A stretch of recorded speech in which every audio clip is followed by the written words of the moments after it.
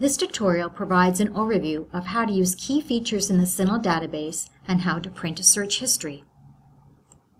Please go to the library's homepage and select CINAHL Plus with full text. Let's demonstrate with the example of social media and ethics in nursing. At the top of the page, we enter keywords in the search box one at a time to find matching or relevant subject headings. First, I enter the keyword ethics, and I select search. I can determine from the subject headings located on the left that ethics nursing is the most relevant subject heading because I need it to be about nursing practice. It's important to highlight the scope note located on the right to make sure my definitions are correct. I select ethics nursing.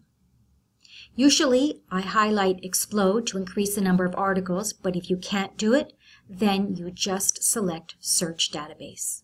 I clear ethics nursing from the search box and enter the key concept of social media and highlight search. From the list of subject headings located on the left, I can determine that social media is a relevant subject heading to use. I always make sure that I highlight the scope note to make sure my definition is correct. Now I select social media. Normally, I like to explode or increase the search results, but the database doesn't always allow it.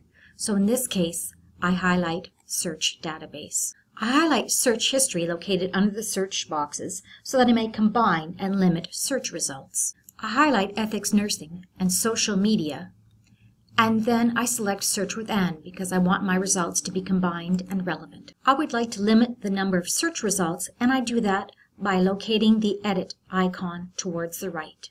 I can limit my results by the English language, by peer-reviewed, and by publication year of 2010 to 2018.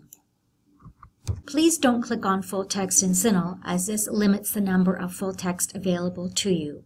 I enable those results by highlighting the save icon. I highlight view results to see what journal articles were retrieved. Number 10 in my result list is PDF full text, which means the whole article is full text, and I access it by clicking on PDF full text. Number 11 isn't full text in CINAHL, but please highlight check for item to determine if the article is available elsewhere. Lastly, we can print out our search history by going to the top of the page and highlighting the link Print Search History. This outlines all the steps you took. This concludes the tutorial on how to search the CINAHL database.